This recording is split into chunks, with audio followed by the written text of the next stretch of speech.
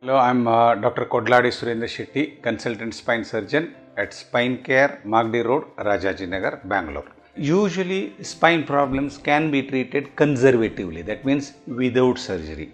Suppose if there is a pain only for few days, then we can give some bed rest for 2 to 3 days and then some painkillers, analgesics, some muscle relaxants like that. Or if the pain is slightly more, then we can go for a physiotherapy. There are various modalities of physiotherapy available. With that we can treat.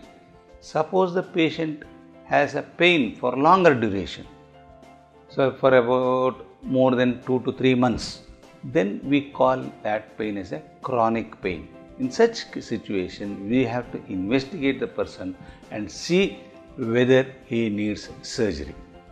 So sometimes what happens, the pain starts all at a sudden. So the pain is very severe, though the duration is not much, only 2 to 3 days, but the pain is very severe. Or patient may develop muscular weakness, foot drop. So suddenly one fine morning, a patient finds that he has got pain in the back and suddenly next day his foot drops. That means the muscle have become weakened. In such cases, the immediate surgery has to be done.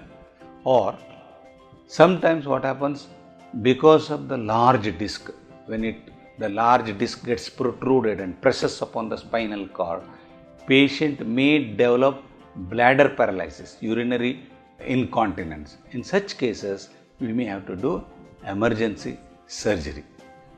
And also when patient has got a long duration of the symptoms, more than 3 months, and the X-ray and MRI reveals that the patient has got instability of the spine.